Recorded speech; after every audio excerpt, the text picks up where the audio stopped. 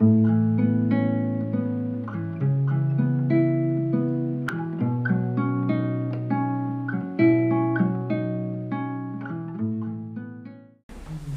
have again a very important topic tonight, and I think this topic will decide about fulfilling the work of God. Under what circumstances God works great and mighty things in and through my life. It's about a crucial question.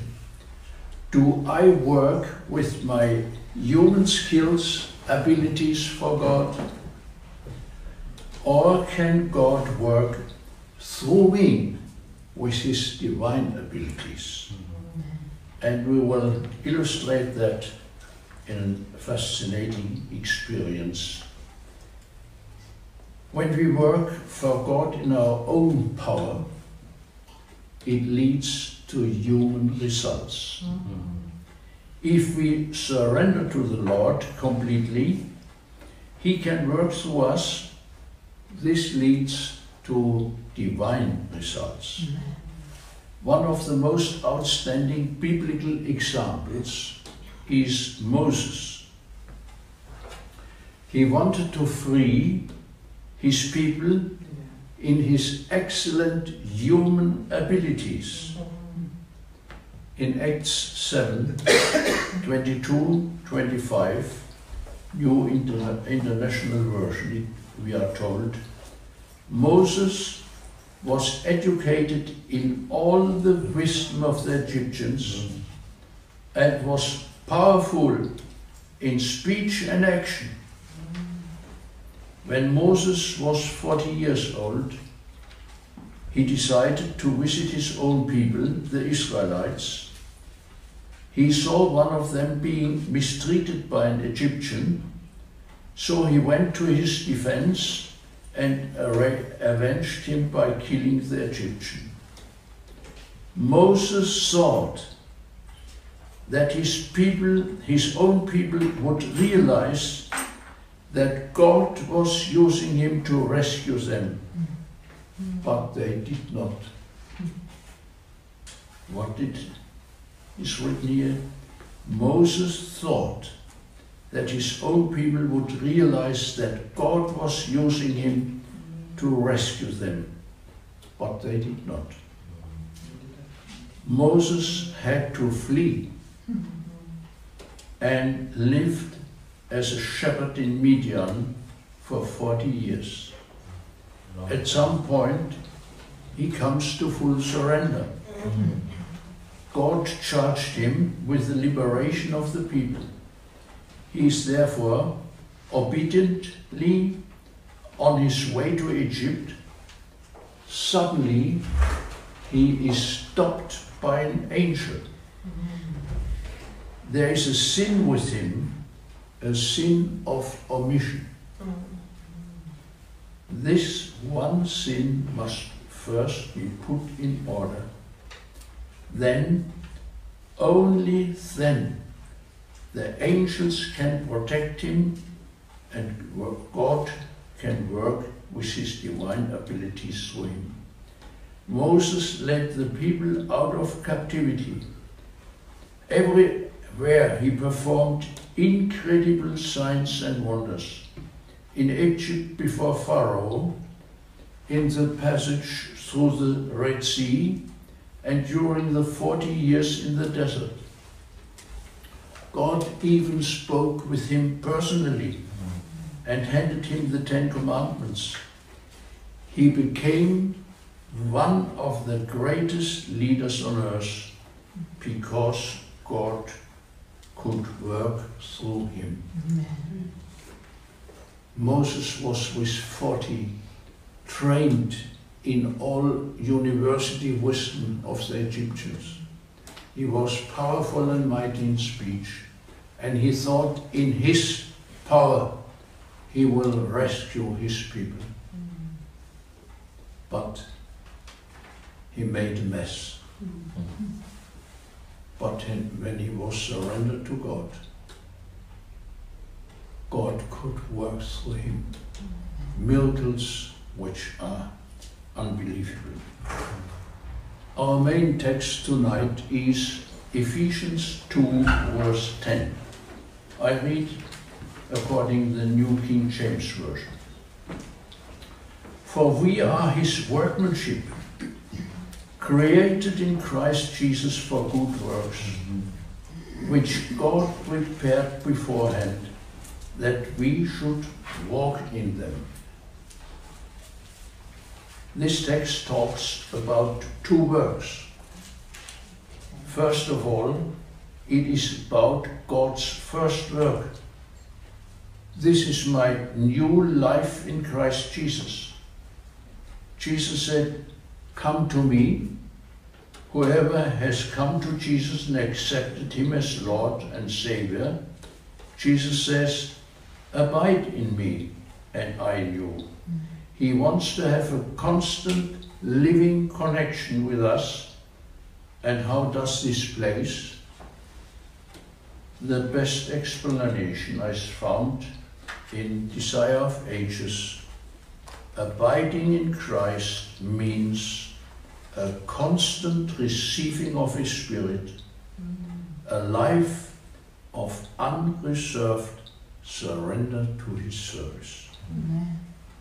Our constant living relationship with Jesus results from a daily renewal of our surrender to Jesus Christ and a daily petition and receiving of the Holy Spirit.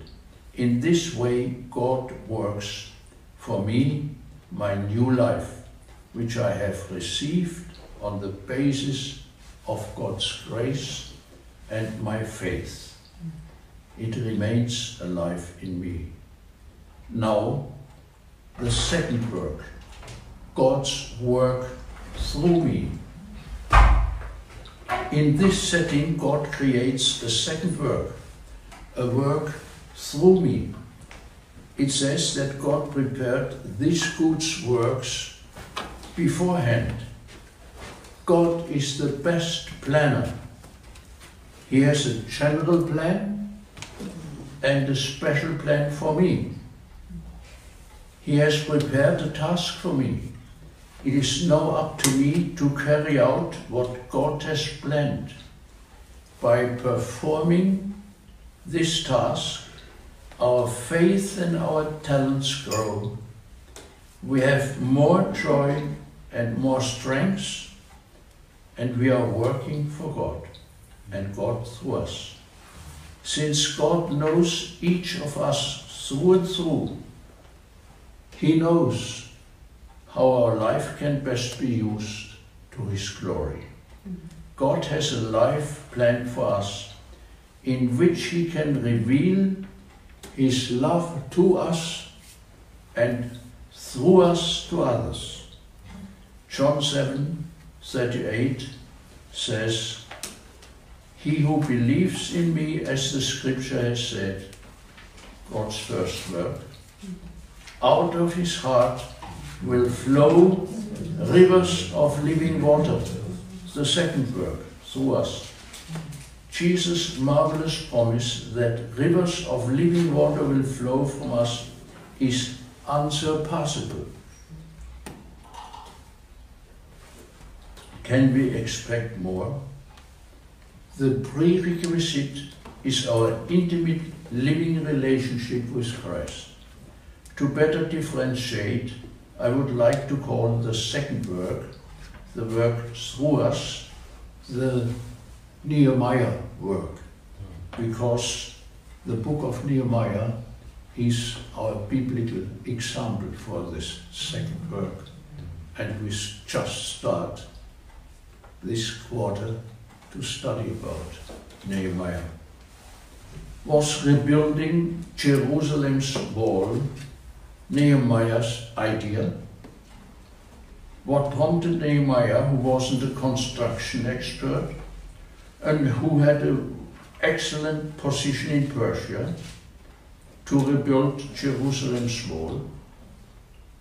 Nehemiah said, Nehemiah 2:12, what my God had put in my heart to do at Jerusalem. The work in Jerusalem was not Nehemiah's idea, but rather God had given it to him. God had planned beforehand. God begins with small things with us. God's word warns us not to despise the day of small things. Zechariah 4:10 says God expects us to be willing to even inconspicuous tasks. It could be that the beginning is so inconspicuous that we don't even notice it at the time. Only when we later look back do we spot it. God can prepare us in a very seldom way. He prepared Joseph as a slave for his high position. He prepared Moses as a shepherd. God begins with small things with us. The prerequisite for God's leading in the Nehemiah work is an intimate living relationship with God in our life, no new life. 2 Chronicles 16:9 says, "For the eyes of the Lord range throughout the earth to strengthen those whose hearts are fully committed to Him." Our complete surrender and living with the Holy Spirit gives the Lord the possibility to do both of these works. Only after my new life is making consistent progress, when a continual living relationship with God is present, does God entrust me with the work that He prepared beforehand. Only on the foundation of a living first work does the second work come from God. When the new life is not present yet, or does not exist anymore, then the second work is a work done in completely human power with all corresponding problems.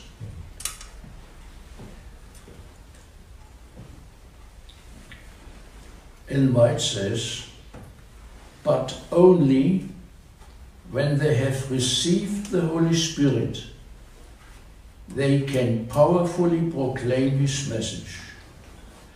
Only then will they experience what God can do through them." I repeat, it is important. But only when they have received the Holy Spirit, they can powerfully proclaim His message. Only then will they experience what God can do through them. Amen. That means one condition is to be filled with the Holy Spirit. Then another word of Ellen White: he who surrenders himself completely to God will also be led by the divine hand. If he appreciates the teachings of divine wisdom, then he will be entrusted with a sacred mission. He who surrenders himself completely will be entrusted with a sacred mission. That means another condition is my full surrender to Jesus Christ. Now, a first example about God's intervention in the second work. With reference to our literature, Ellen White wrote, for example, "A peace written in the Spirit of God, angels approbate, and impress the same upon the readers. But a piece written when the writer is not living wholly for the glory of God, not wholly devoted to Him. Angels feel the lack in sadness. They turn away and do not impress the reader with it, because God and His Spirit are not in it. The words are good, but it lacks the warm influence of the Spirit of God. Did you notice what matters in our literature? It must be written in the Spirit of God. The writer must live wholly for the glory of God and be completely devoted to Him. If these conditions are not fulfilled, then no divine influence is exerted. God's participation in the Nehemiah work depends on it, that I live in a constant living relationship with Him, that I'm connected to Him with loyalty, with faithfulness. And I think this applies to every kind of Nehemiah work as well. It does not apply only to spiritual work. If you run a company, if you have a mission institution, if you train your children, everything what we do, we should do under Jesus and for Him. Amen.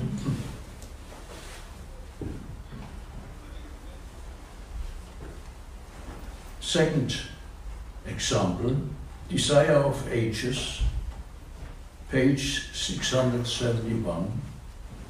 The preaching of the word will be of no avail when the continual presence and aid of the Holy Spirit. One might be able to present the letter of the Word of God. He might be familiar with all its commands and promises. But unless the Holy Spirit sets home the truth, no souls will fall on the rock and be broken.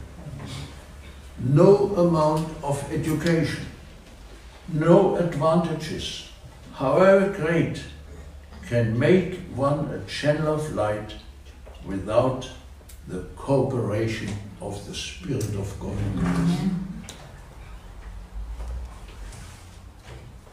God and the angels only cooperate when we are filled with the Holy Spirit and live in complete surrender to Christ. We can have a wonderful business plan or write a wonderful book that does not impress God. God's criterion is a living personal relationship, not the circumstances. Without Him, all our efforts will only lead to human results with the corresponding human limitations, no matter who you are or what you do.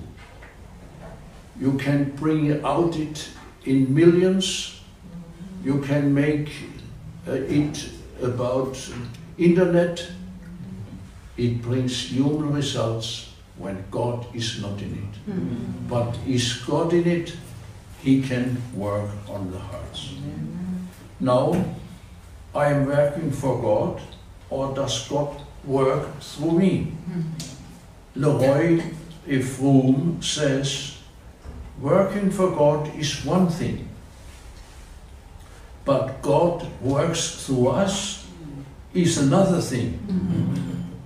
Leaving the world and following Christ is one thing, but being a man in whom the Holy Spirit dwells in His fullness, with His abundant power and grace, is another. God cannot do anything revolutionary with man before he has done something revolutionary for them. May I say it again?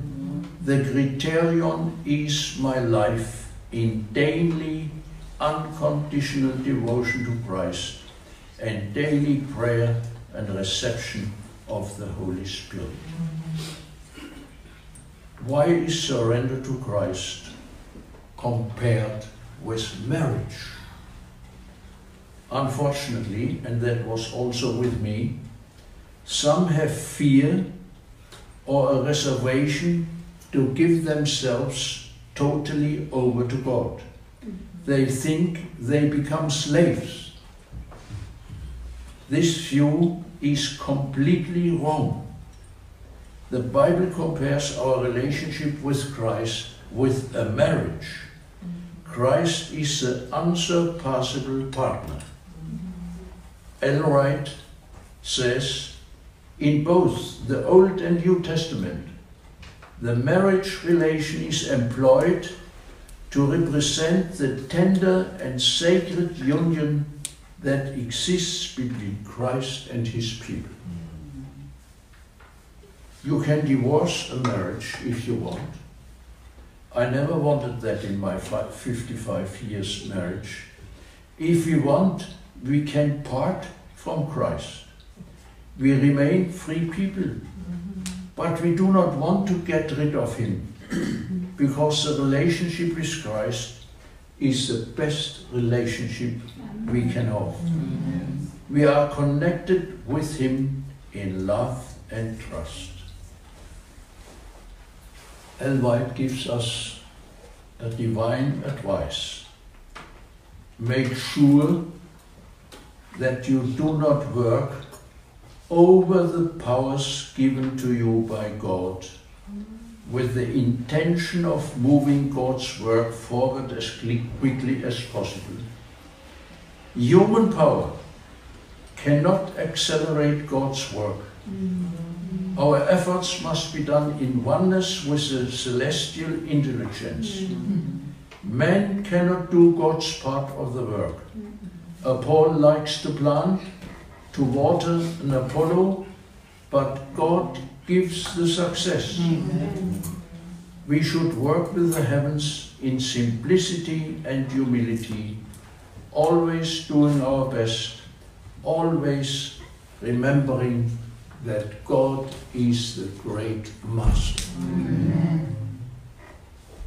We need a constant prayer connection. When we walk in God's service, then we need a constant prayer connection with him. We need a connection with the one who prepared the work for us. He can best guide us in this work. It is like driving a car with a navigation device. God has given us great promise concerning this connection. Jeremiah 33:3. I use it daily in my prayer. Call to me, and I will answer you, and show you great and mighty things which you do not know. Not only does the Lord promise to answer, but he also has promised to show us great and mighty things. Even today, God wants to do great and mighty things. When living a life in God's service, great and mighty things will happen time after time. It happens like this. What God has planned in me and through me will repeatedly go beyond my opportunities and my capabilities. And it is good that way. It nurtures my dependence on God and my collaboration with him. Here are some quotes from our literature. Just briefly. We will win the victory not through great effort or power, but through complete surrender to Jesus. Ask Jesus for mercy and His efficiency, and you will not be alone in your task. Everyone who gives himself unconditionally to the Lord's service will be given the power to achieve immeasurable results.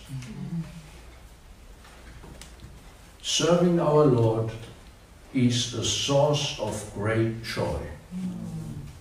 Nehemiah said, "The joy of the Lord is your strength." How did Nehemiah and with him the whole community come to this joy? They came to it through their service for God. The walls of Jerusalem had been rebuilt in 52 days. By working for God, we find the greatest fulfillment and joy. The book Nehemiah is a textbook for us about the work that God has prepared for us beforehand. God helps also to overcome discouragements. There were also situations of great discouragement in Nehemiah's work, but Nehemiah also put his trust in God in this situation. The memory of what the Lord has already done for us can support us in every danger. In addition, is God for us, who can be against us? What were the effects of the earthly life of Jesus? Philip Brooks says, "I'm not mistaken when I say that all the armies that ever have marched, all the naval forces that ever have been built, all the parliaments that ever met, and all the kings who ever ruled, have not moved the life of man on earth as sustainable as Jesus' life did." How could Jesus, as a man, have such an enormous influence? Jesus tells us, John 14:10, "Do you not believe that I am in the Father, and the Father in me? The words that I speak to you, I do not speak on my own authority, but the Father who dwells in me does the works." Jesus could exert such an enormous influence as a man because he was in the Father and the Father in him. The divine influence of the Father worked through him. How could the Apostle Paul accomplish such an enormous missionary work? He says us, Galatians 2:19-20, "I'm crucified with Christ." That means he has surrendered his life to Christ. "I live, but not me, but Christ lives in me." For this reason, the Apostle Paul says about the tremendous work which was done through him in Romans 15:18 and 19, "Through me, through my words and actions, Christ himself has caused people of all nations to submit to obedience to God. He himself proved his power here in wondering wonders and through the working of the Holy Spirit." That means the divine influence of Christ worked through Paul. Jesus wants to do great works through us. In John 14:12, he says, "Most assuredly, I say to you, He who believes in me, the works that I do, he will also do. And greater works than these he will do, because I go to the Father. What happened when Jesus went to the Father? He was enthroned again. He received all power in heaven and on earth. And as sign of his intronization, he sent as his coronation gift the Holy Spirit to us. And that he means he goes to the Father, then he can work through us. When are we in him and he in us?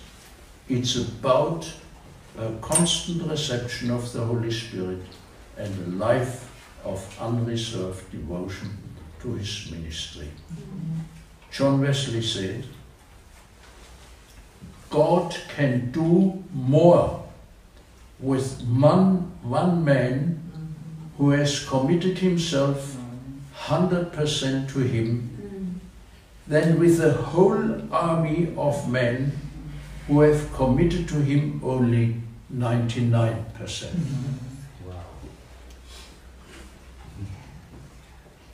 John Wesley discovered clearly, if we are totally surrendered to Christ, then God can do great things.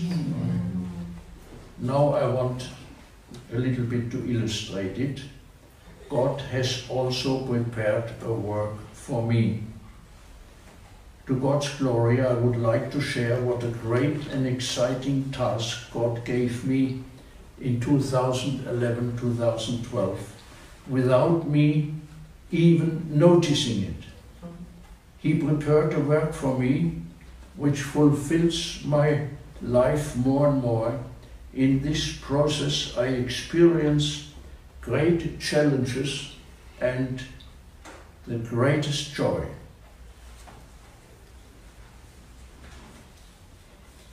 The Lord imperceptibly set a work for me in motion of distributing revival literature.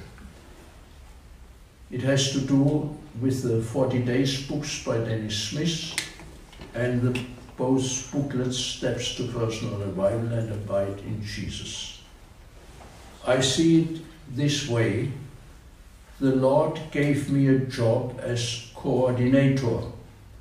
He provided many other people for this work, a second work of intercession, translation, correction, prayer, financing, sharing, establishing connections, distribution, support, sharing testimonies. It is wonderful that God gives his commissions to a group. Collaboration brings more than working next to each other.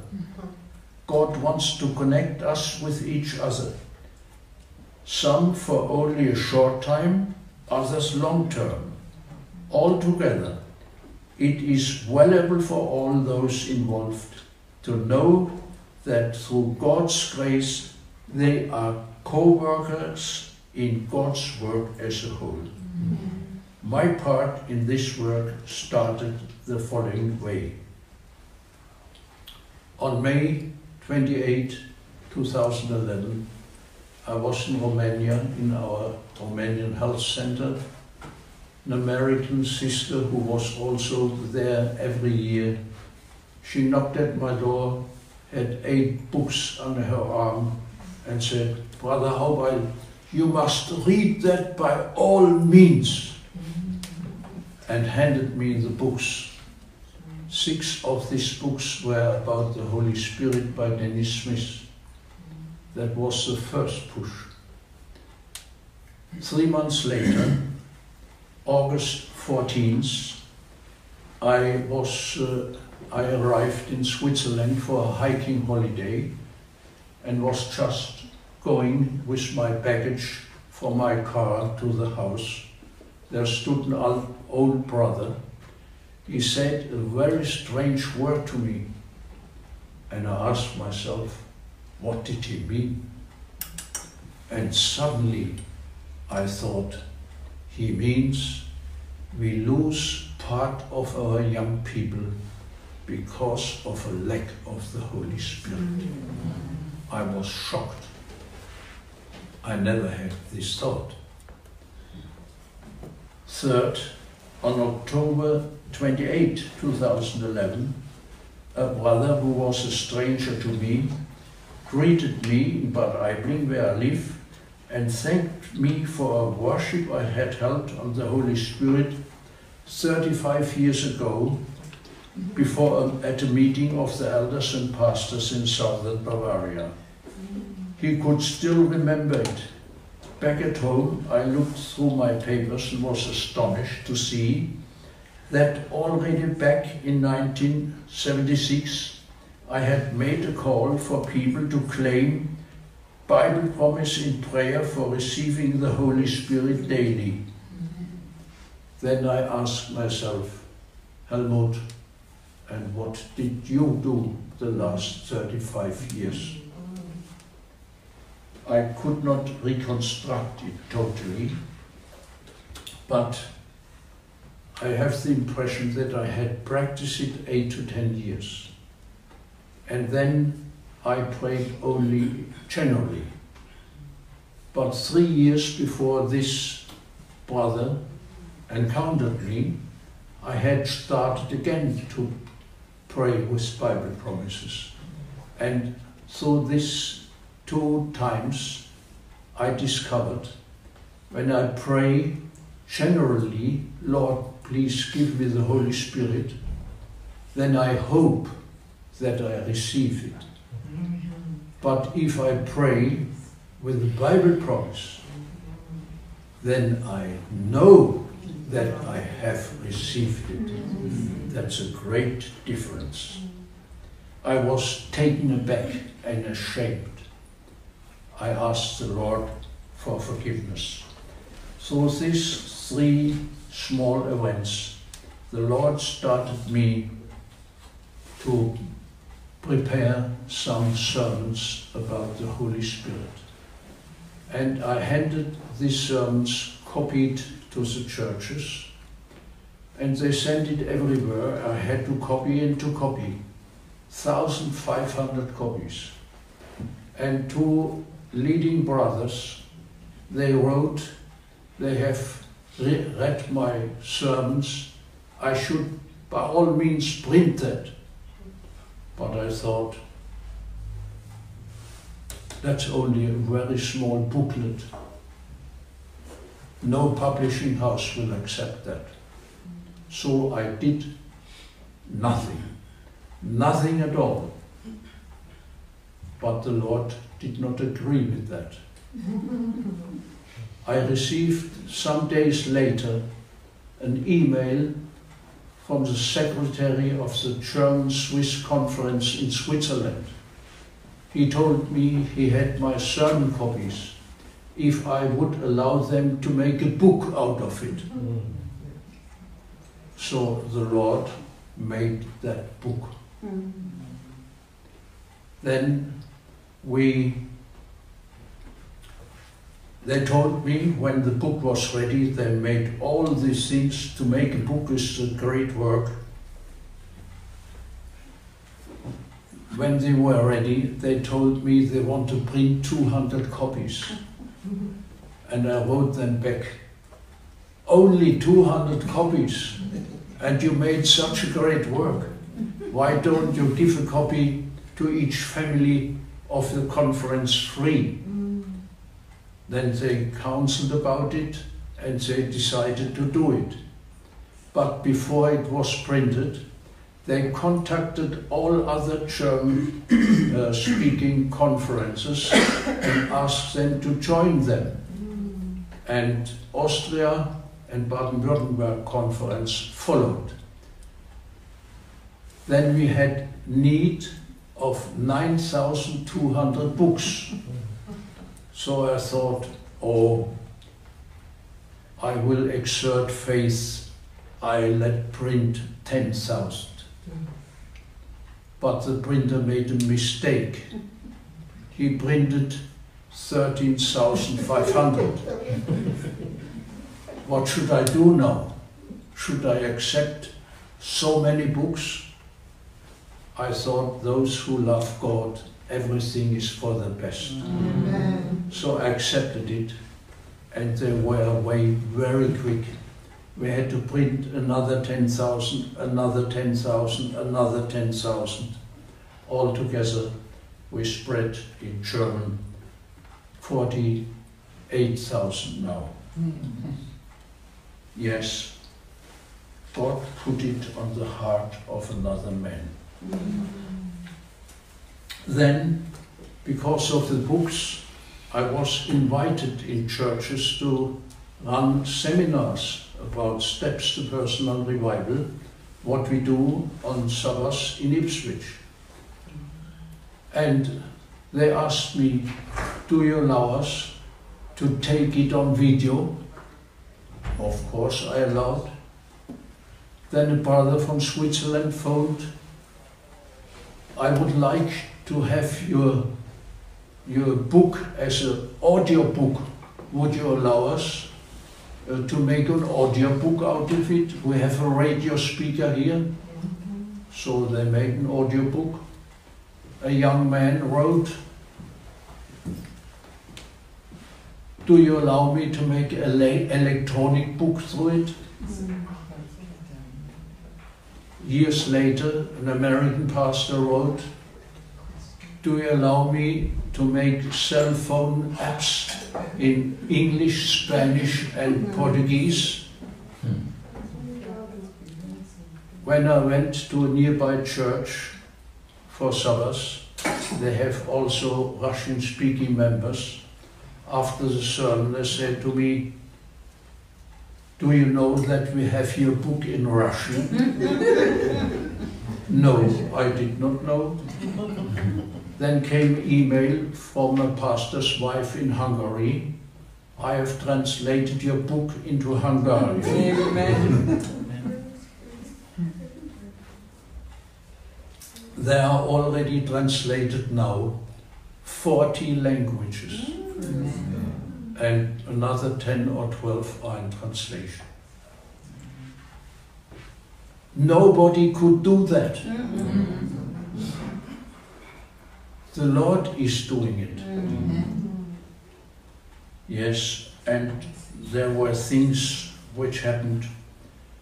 For instance, a lady, a sister, which is leader of the women ministries of a conference in India. She was just praying and fasting for a good subject for the next women conference. And in that time, she received the book from Australia. She immediately thought, that is what the Lord wants. She prepared it. And the women conference was excellent. It was the best ever had. And then the women all wanted to have it in writing. So she spoke with the conference president. He let it translate in their language, Mizo, and they printed 8,000 copies for each family, one. And they printed another 1,000 when she went to Myanmar, which is a closed country for Christians. She had 1,000 books for an area of Myanmar where they speak the same language. 1,000 books in the car. When she came to the border, the police officer was quarreling with somebody. And the 1,000 books were in Myanmar. Or a young man who was a Muslim, who was about 3 years an Adventist. He received the book from Brazil. And then he wrote to me if I allow him to translate. So it was translated, both books were translated in Urdu, the language of Pakistan. Then was a Pentecostal pastor. He handed a copy of it. And some night this Pentecostal pastor knocked and asked for books. And he wanted a book for each member of his congregation. And he told him, I'm now 40 years old, I'm a teacher and a pastor, and have read hundreds of books in my life. But there were only 2 books which impressed me and helped me, and this is one of it. Amen.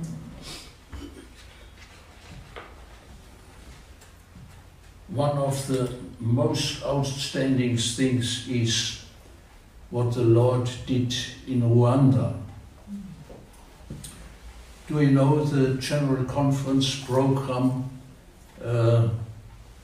total member involvement? Mm-hmm. Yes, everyone is helping for the work. Mm-hmm. So this program was done in 2015 in Rwanda. And when this came to an end, within a short time they baptized in Rwanda 110,000 people. Such a thing never happened before.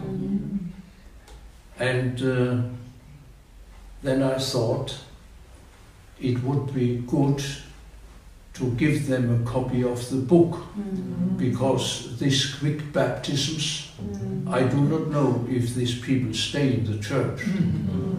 So I wrote to the General Conference if they would support it when we bring this book to Rwanda. They wrote, all our budget for Rwanda is out, we support it, offer it, and if you can help. The Lord did a great thing. I knew more than several months for Rwanda to print 130,000, and for other countries who are poor, who have no money. I knew through months that we had to pay a great sum. And I prayed for money, and only small amounts came in. Then in November 2016, I think, I knew that we now have need of nearly 100,000 euro. And I prayed, Lord, we need now this money. And you know, we prayed and we have not received yet. What should I do? Then came to my thought, ask brother so-and-so, a man in a foreign country, a brother. So I wrote immediately to this brother. I asked him if the Lord has filled his hands and his heart to help us. I did not know. The next morning he answered, did the Lord say to you, I have deposited my money by him? And I told back, I prayed last night and the Lord said I should ask you. 20 minutes later, on a Friday, came an email from him. On Monday you will have 100,000 euro on your account. So it was printed for Rwanda and other places. And I didn't hear anything anymore of Rwanda because the brother who was in charge of it was at another task. Now, 3 months ago, the new secretary of the Rwanda Union wrote, they want to thank again for this book. Because of this book, 90% of all the newly baptized are in a good stand. Wow. Can we have more? Another thing happened in Burundi. In Burundi, a lot of miracles. I cannot tell them all. But just one thing which is extraordinary, which happened not at another place, because probably no other one did that. They brought the book in Burundi also to all former members. And 320 former members came back because of the book to the church, and we were rebaptized. Amen. The Lord promised to do great and mighty things. Do you know, I received 150 written testimonies meanwhile, and hundreds of testimonies oral. And now I know exact what people esteem on that book. It opens our eyes to our personal spiritual condition. I am saved or lost. More is in chapter 2. They understood the necessary steps which lead to a spiritual life. Daily surrender to Christ and daily receiving the Holy Spirit. The Holy Spirit reveals all the other personal steps to us. More in chapter 3. By praying with promises, they had the assurance that they received the Holy Spirit. A retired brother who was his whole lifetime pastor, who was in Union working, he wrote me after 3 times reading the book, through praying with Bible promises, he has victories in his life which he had never seen possible. And another 4 weeks later he told, your book inspired me. I was the speaker of a 3,000 people convention, and I spoke about the Holy Spirit, and I never saw in my whole life such a reaction in people at this time. Yes, praying with Bible promises. And their profound joy caused them to be witnesses and booklet distributors.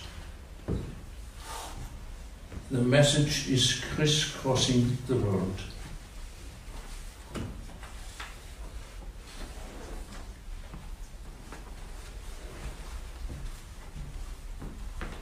I want to close with a thought from the introduction. For we are his workmanship, created in Christ Jesus for good works, which God prepared beforehand that we should walk in them. It is about 2 works, which are both accomplished by the Holy Spirit. God's work in me, the new life, and God's work through me, the Nehemiah work. When Christ lives in us through the Holy Spirit, then we can walk in the works that God prepared beforehand. The prerequisite is to completely entrust ourselves to Him and to daily ask for the Holy Spirit and receive Him. Amen. The fact is, what God has planned in me and through me will also exceed my possibilities and abilities. God always starts with small things. He often chooses the weakest. Hudson Taylor, the great and famous missionary to China, once responded when someone praised the great influence of his mission and said, "It seems to me that God looked over the whole earth to find someone who was weak enough to do his work. When he finally found me, he said, 'This one is weak enough. He will do it.'" All of God's giants were weak people who did great things for God because they could count on God being with them. Amen. When we walk in God's work, then this promise applies to us in a special way. "Call to me, and I will answer you, and show you great and mighty things which you do not know." While walking God's work, we will experience again and again surprising, great and mighty things. Things which exceed our possibilities. Rivers of living water will flow. Make a joyful shout to the Lord, all you lands. Serve the Lord with gladness. Amen. Amen.